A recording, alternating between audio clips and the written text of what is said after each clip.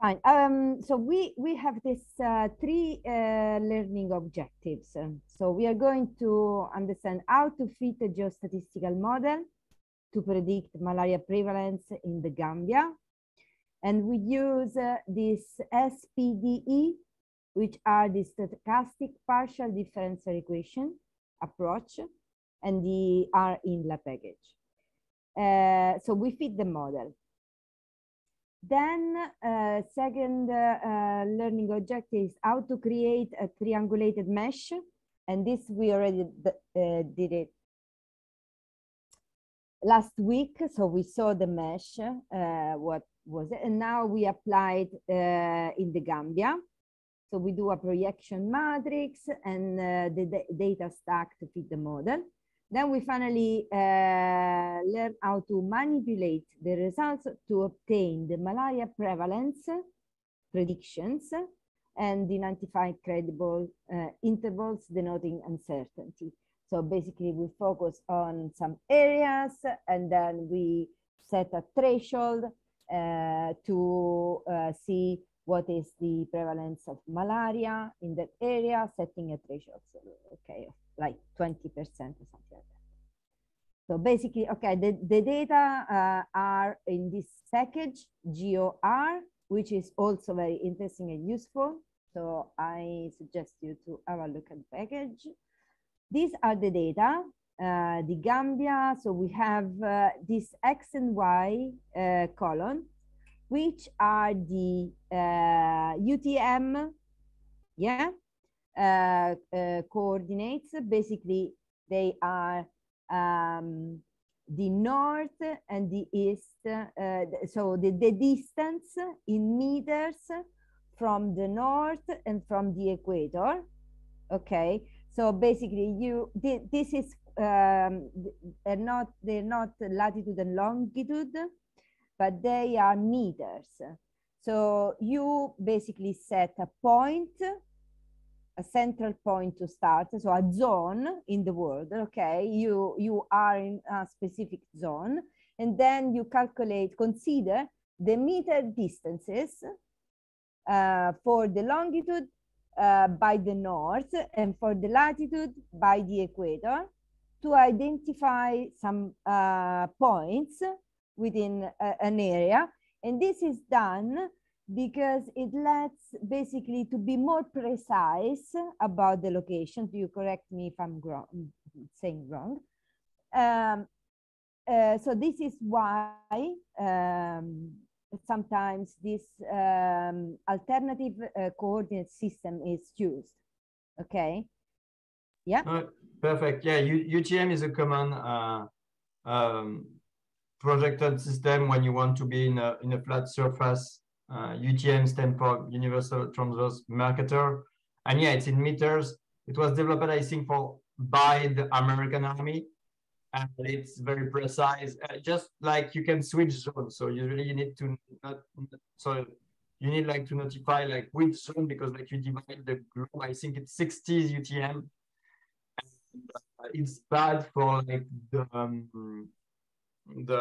pole. You shouldn't use them for that, but outside of it, I think it's good. And Gambia, I think, fits well it's well localized for UTM, I think. Yeah. So, yeah. But, so yeah. Basically, because they are little villages, so they are very concentrated in some small areas. So they have decided to use this UTM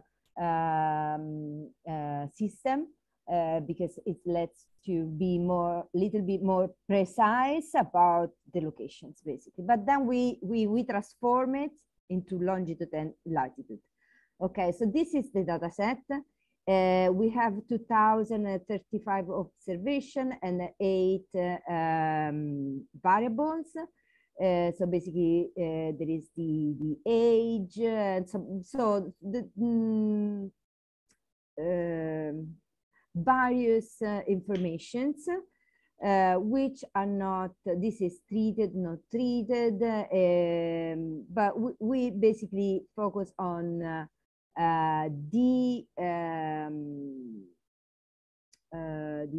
coordinates, and if there's case of malaria or not within these children. So the analysis is done at the village level. So basically what's happened here, that if we count, I use data diverse, okay? If we count X and Y, these two, the UTM markers, we realize that some location repeats themselves, okay? So this means that this is a village. This is another village, little villages, okay? So we can restrict our analysis to the villages. So and see within this area how many cases are identified, okay? So how do we do this? As I said, if I do count, so grouping by the location, I see that now I have 65 observation, okay? So the author basically transformed the Gambia dataset into a new dataset focalized on villages. No? And to do that, we grouping by the X and Y and then summarize. So basically these are the N, so the number of cases, this column here, okay? So this is the N, and then we sum the positive cases. This is positive, so these are the positive cases. So you have 1 positive cases, 0 positive cases. So for each village, we sum the number of 1, the positive cases, and then we calculate the prevalence of malaria, dividing the positive cases divided by total. Okay, so we have a new data set to use. And then what we do now is transforming the coordinates. I didn't use these two packages.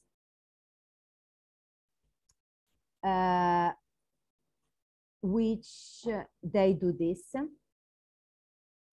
Instead, I've used just simple feature. And I did spatial point as a simple feature where to the cohorts, which are the first 2 columns of the data set, and then they are UTM type of projections, and Gambia is identified in zone 28. Okay, so this is the result of the first modification. Okay, we now have a geometry and inside the UTM markers, still not transformed. We have just identified them and put inside a geometry. Then we transform with ST transform, setting the coordinate reference system to WGS84 as a longitude and latitude. Yeah. Yeah, just one point. It's all good, Federica. Just be careful, like what you are using, it's what we call proj for string. So you are using like K on proj or proj string data. Okay. And at one point, it will be maybe not compatible anymore.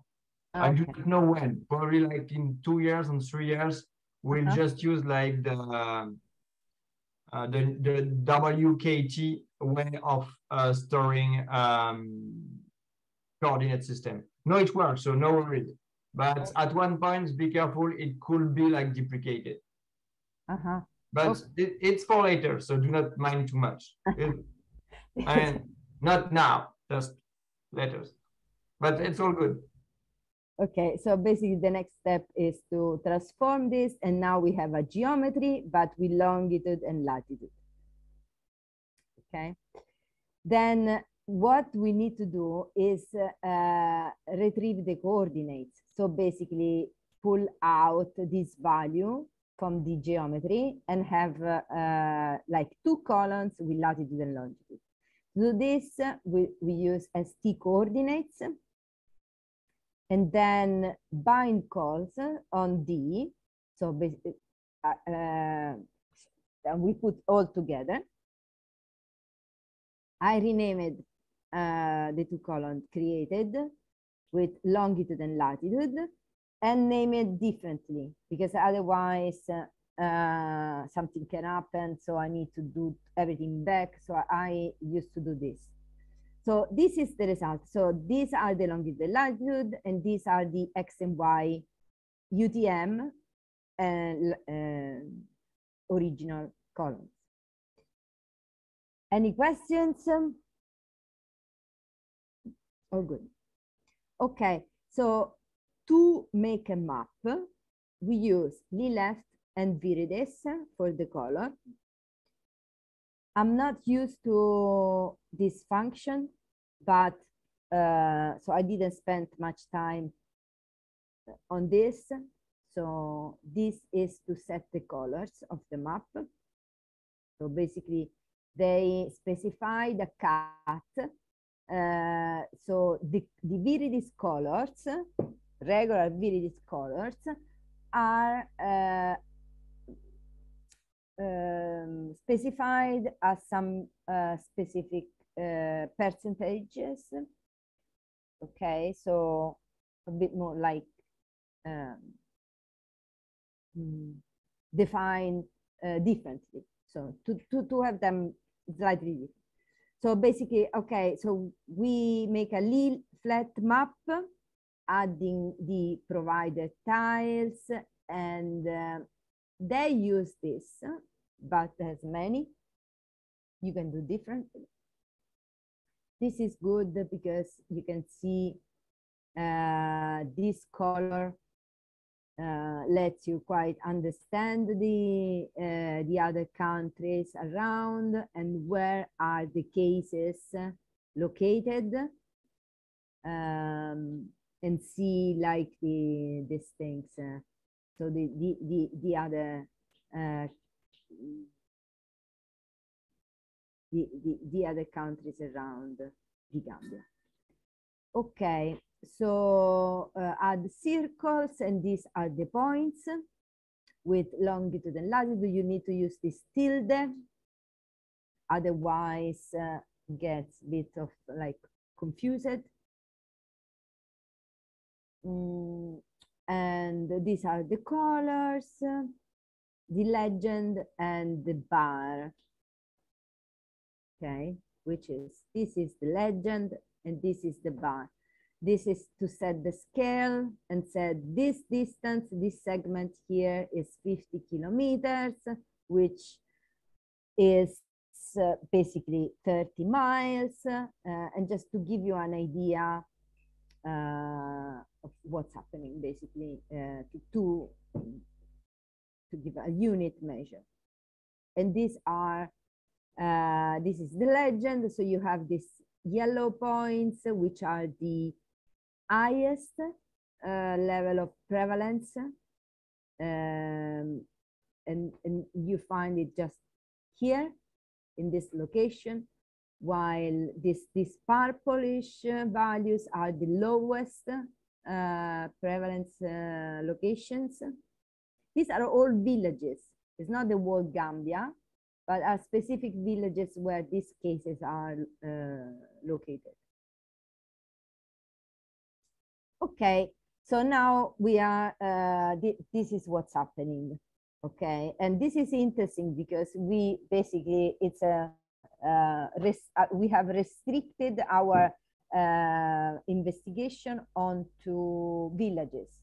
So we have manipulated the data set, making like grouping to specific interests, which are in this case the villages, not the whole entire. Okay, so now what's happened here is that with raster package, we can retrieve the data with this function, and it says that it's going to be removed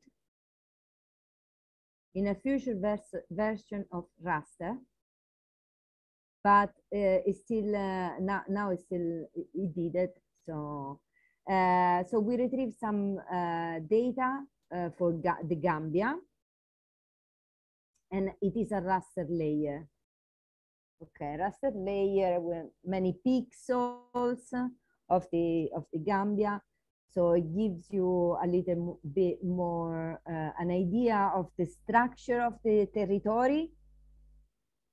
Here again is a specification of the colors with the VDTs packages and some other values.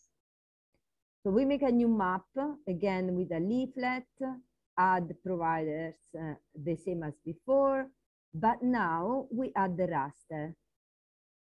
So this R, it's our raster layer, which has, I don't know if you want to add some information, I don't know, add things. Within a raster layer, there is a resolution, the dimension, some like a box, the extension of the locations, the coordinate reference system, and some, what is this exactly? Do you know? Yeah. Yes, the value of the value of each cells. And you have like the minimum value of the cell of the raster is -2, and the maximum is 63. Okay. Yep. And for the deprecated message, like raster will not be maintained in the future. It will be replaced by Terra also, Terra package. That's exactly the same maintainers. This is just a rewrite of, so instead of having like raster, you will get Terra. And I do not think, like, I do not remember which kind of the name of the function will be like in the Terra package. But we'll see that in the geocomputation with our book club later. But do not be worried. A lot of code are still in raster anyway. Yeah.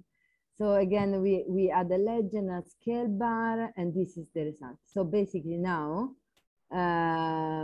we don't have the cases because then we add the cases. Altitude. So it's in the Gambia region, altitude go from -2 to 63. Okay. Yeah. So with these raster layers, we have information about the territory. So in this case, a specific information about the altitude. So this is because cases highest prevalence was here, just to investigate if the territory can be like influencing the spread of cases. Oh, anyway, let's go forward. So what's happened now is that from this raster R, we use this function, extract. I've tried with dplyr, tidyverse, doesn't work. So basically, we extract the location from our data set. So basically, we attempt to yes, extract the location. Okay. So the result is this. We now have a D2. I name it differently again. Extract will be the same in Terra. Okay. So if you use the new package, this is the same name. Okay. The same function, get data. It's not, maybe not the same function, but it's the same name of the function. I do not know if the function has been changed internally, but yeah, I think it's the extract is the same. If you use extract, will work the same. Yeah. Okay. Okay, we are here.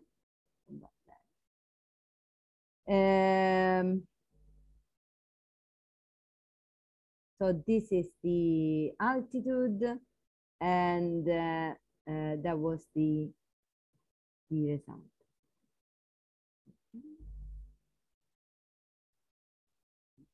So you are adding to the point of village the altitude.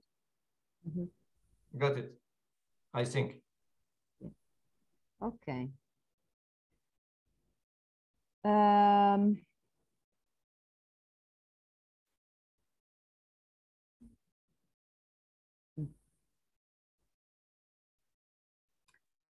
Now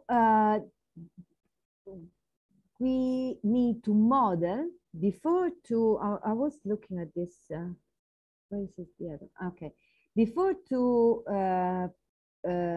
put the points that we found, okay, the cases that we found as a points within the villages, we now attempt to model this value, okay, to predict the prevalence of malaria in these locations.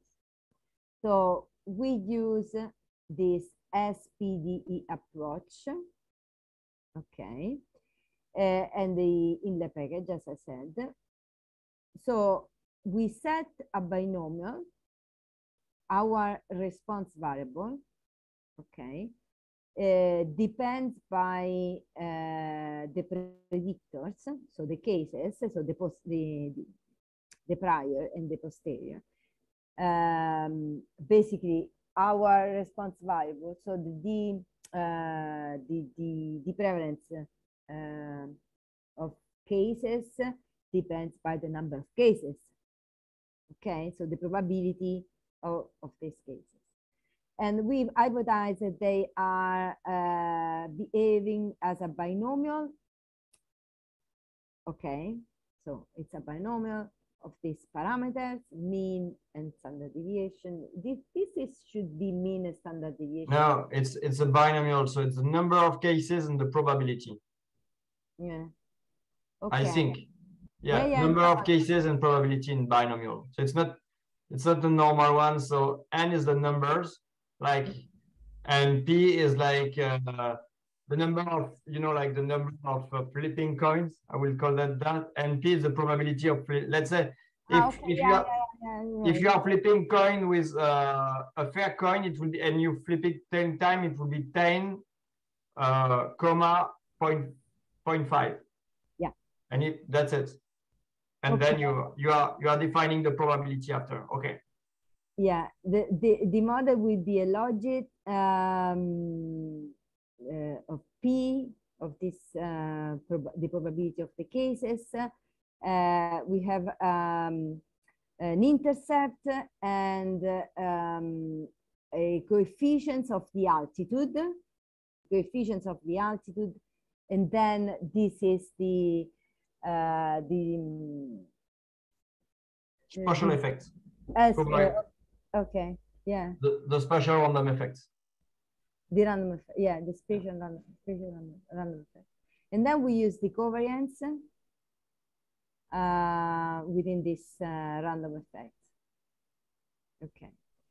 So this is the Bessel function that is used inside to calculate the covariance, as well as the V, which is the smoother parameters, and the rho. I don't know if you pronounce it rho.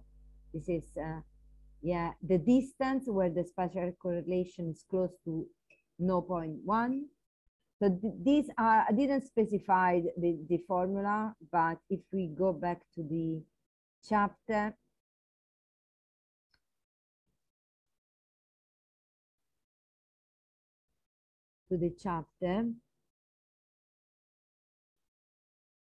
there is a like a bit more like specification.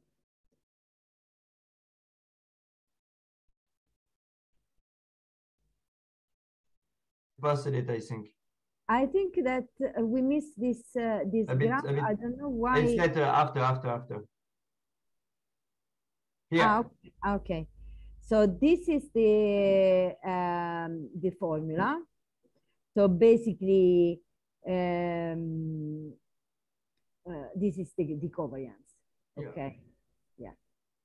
So the distance points, the variance of the distance within points or something. So yeah, this is like a Matten covariance function. It's like the total the basic variance divided by something that's gamma. Gamma is like n minus 1 factorial. And it's just the difference, I should say. And I think KV is like, you want to model like how fast the covariance is dropping. Oh, is it dropping like that or is it dropping like that? And this is what these terms mean. And this was the smoothest. And after like these raw parameters, it's like because like at one point you will always have variance, but you assume like at this point you are reaching like the plateau. So yeah, but it's difficult to understand. Yeah. But because sometimes you do in theory and you get lost inside the formula, so you do all the things and then you are not attached to the practice and see what's happening. So now we have an idea for this theory, the formulation are this one here, so we know about what is a covariance and what is a binomial, what is a model function, etc.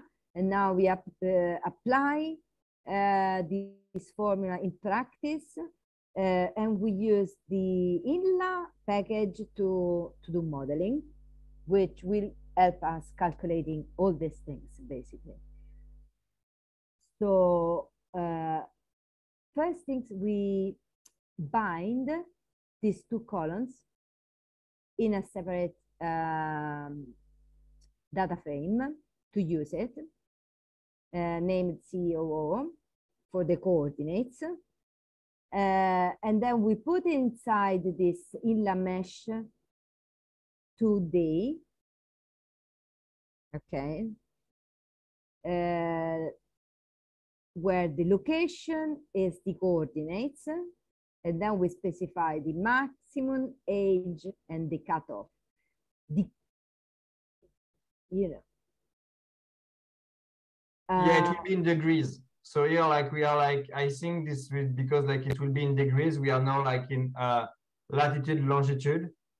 So we are building a mesh that will be like in degree, that will be like in degrees. So that's why this is small value, I think.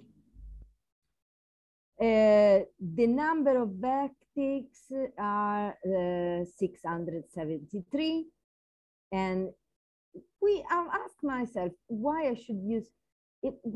How can I do this without using plot function and with ggplot? I do not know, Federica. I let you are the ggplot expert, but I think like this object is like a graph, so I think you should use gggraph.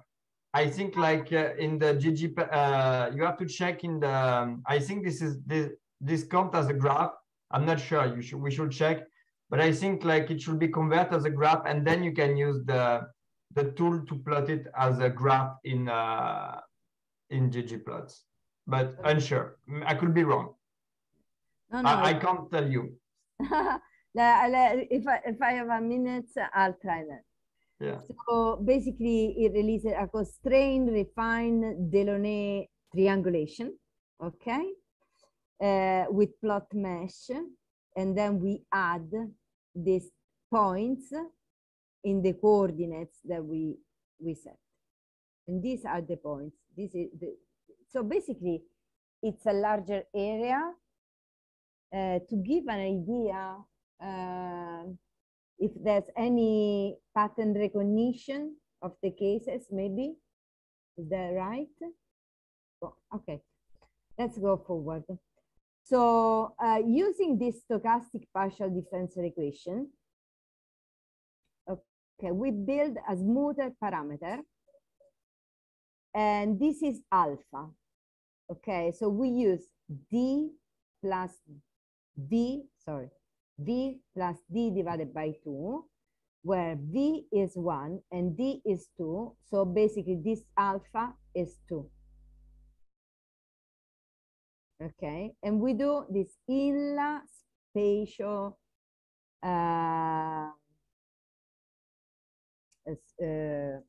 stochastic partial differential equation with a Matten covariance function. Okay. And there it is. Okay, so this is our stochastic differential equation. Now, what's happened that we use this, we extrapolate. This is like 673. this value here. I go back because I'm not sure if I'm saying something wrong. So, okay, this value here is 673. We put this inside this function, R-INLA SPDE make index to basically what's happened. We extrapolate the numbers of rows, okay, that are needed to identify our cases, okay? Basically, we have a data frame and some points have a cases, some points don't have a case. So we basically want that index of the rows to identify that information.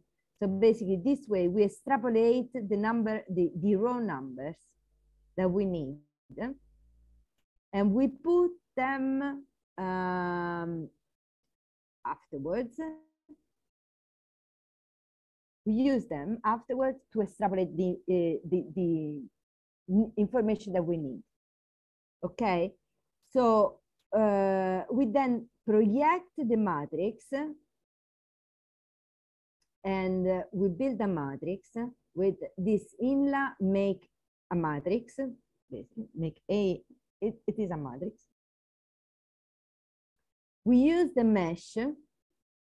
This is a bit complicated to me, but so this is the grid in the location, and so we basically create a matrix of with the location and the grid. Then with this function raster to points from raster in the raster within the raster data that we have, we specify the location where to predict the prevalence. Okay, and this is a quite some certain number of observations. And then we aggregate the raster with fact 5 and the mean. So this is aggregate, is not the stats function, but it's from raster. It basically lets you calculate the mean of a raster. Yeah. So we have a new RA. I'm gonna check quickly what fact is, but I think like it's an aggregation on Windows, on moving Windows. And then we raster 2 points, which is the same as here. Okay, we again rasterize our new value. Basically, we aggregate the locations. So far, what I understood. Okay, so now we create a new. We identify the column where the location is, and we create a new matrix with these new locations. Okay, yeah. Where is the chat is gone? Yeah, fact is what I said. It's basically a number of cells in each direction where you are gonna like take them to aggregate. So let's say like you have like by 5, you are taking 5 on one side and 5 on one side. You just take them in. Okay, so basically what's happened, this is the best part, and we don't have much time because we have like a few minutes. So this is the best part. So basically what we do now is stack our estimation to a stack E, and so to a stack estimation, stack E, and a stack prediction, stack P, and then put them together into a stack full. Basically, stack a model, to stack a model means, what means?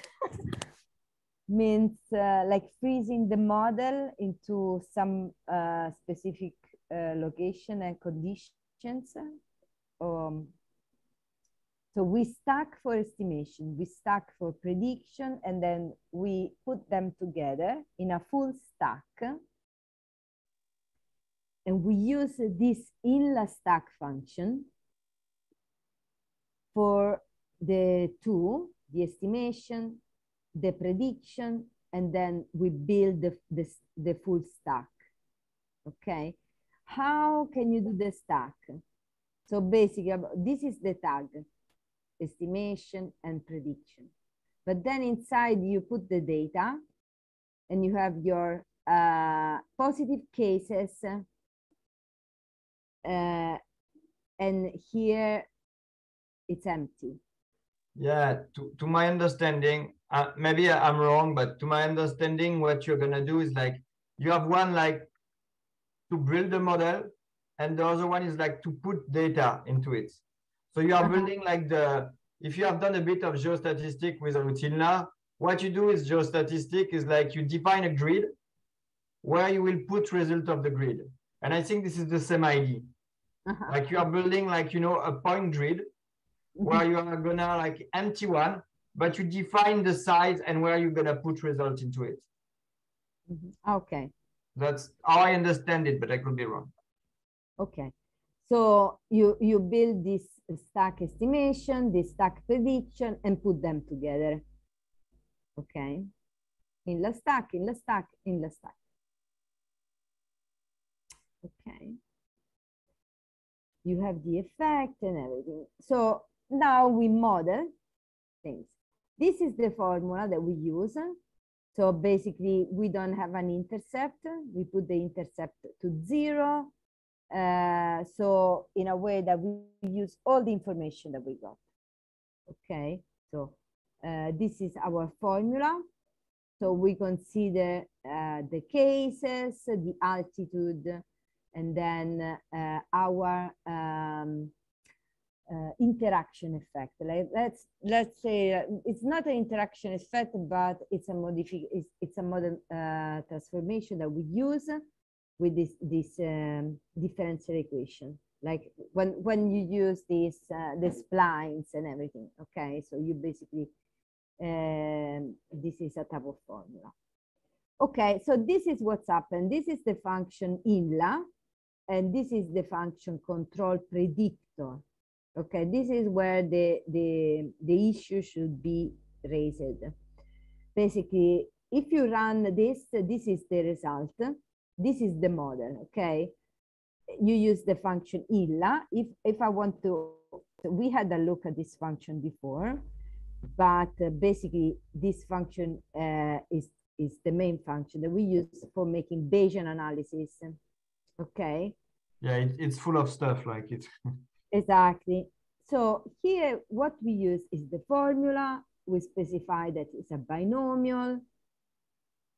This is n trials, number of trials. And then we have a control family and a control predictor. Okay, and here are the data of that we use inside our model. Okay, they are stacked. Estimation and predictor, basically, we put inside our R-INLA function, our stack full. And so we have this control family, which is the logit, and then we have the control predictors. Inside the control predictor, we have, when you do compute true, here, if I do, because I wasn't basically able to find the marginals, okay? Yeah, I think we had the issue before. Like I'm trying to remember and think where it was, but I think I had to add something into it to add the marginal. Yeah, I'm searching for it, and when I found it, I will like. I did it. I'll show you. Okay, so this is our first model, and we do not have the marginals this way. Okay, but we use it for something else. So this is the summary. Yeah. Of the model. Complicated. As you can see, this is the beta 0 and the altitude. Small effect. Yeah. you can see that the result says that the altitude influence, it's a negative, has a negative influence on the cases. Okay. And then if you go back there, you have the marginal likelihood, and then it says posteriors, marginal, needs also this control compute list. So if I don't put this inside the INLA function, I do not have the margins. Yes, that makes sense. Yeah. Okay. And Denise, I told you. Okay. So, but now we do this later. Yeah.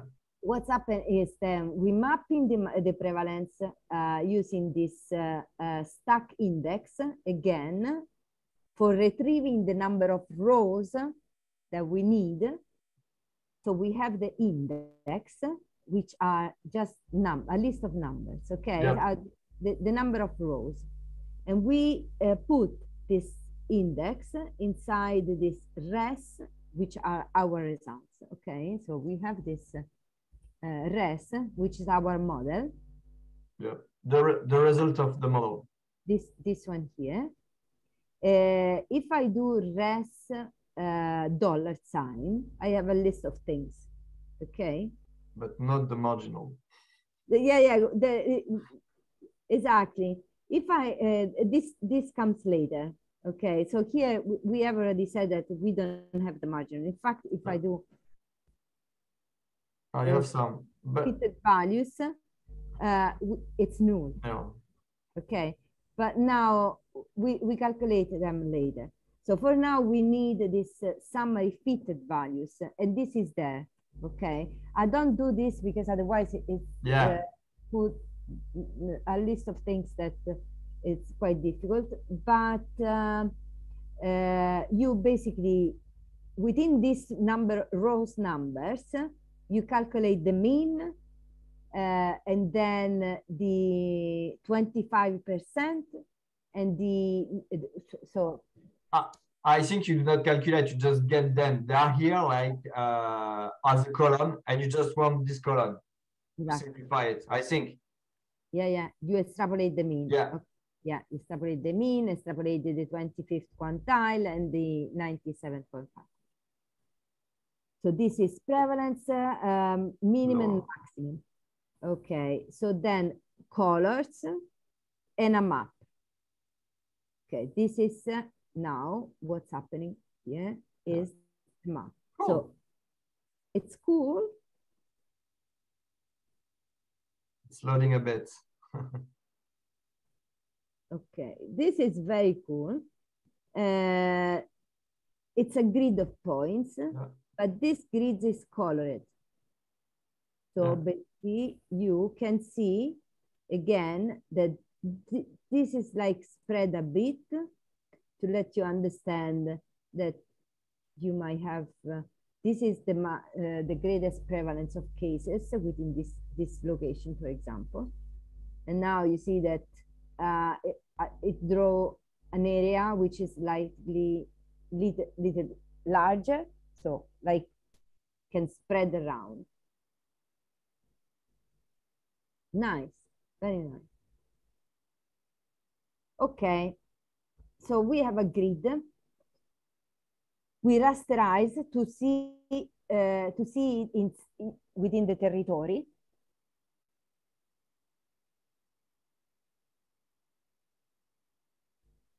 Better.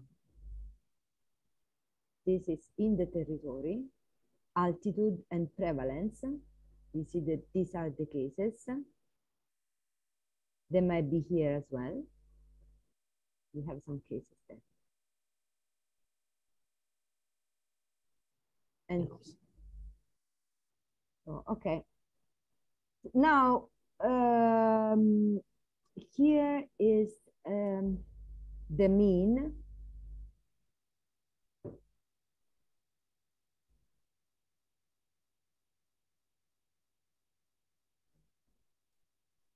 And now lower level. Hello. You have this cases. So let's go back a minute. Okay. Lower level. This is the lower level. I don't understand. So we can follow the same approach to create maps with the lower and upper limits. Lower limits of the boundary. So we have like before we had the mid, now we have like the low level of the prediction and the upper level, the 95% confidence interval. Two maps. That's it. This is gone. We should add the locate me button. Okay, but anyway, yeah, that's fine. No worries. Yeah. Let's go forward to the last bit and see. Okay, this is the opposite. Yeah, upper level. And so this is what's happened. Now, what we want to do is basically calculate the